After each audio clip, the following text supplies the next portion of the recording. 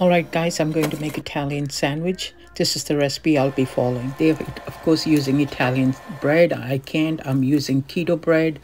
Mine will be low in carb. Theirs will be high in carb. I'm sure theirs tastes better. Now he's adding olive oil. I'm adding olive oil in my. I toasted my bread. Balsamic vinegar I'm adding. It's a little messy. And now they're adding the stuffed mozzarella cheese.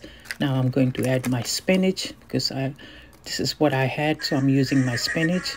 They're using mortadella, different cold cuts.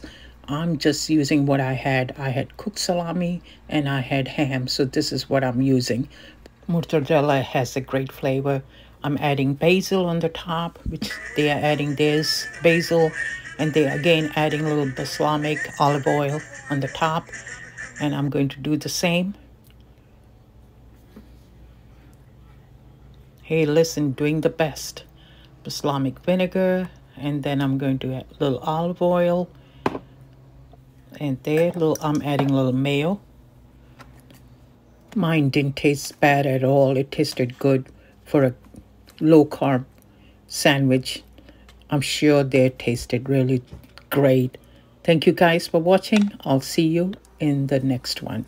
Look at their sandwich finished product. Look at that. I would love to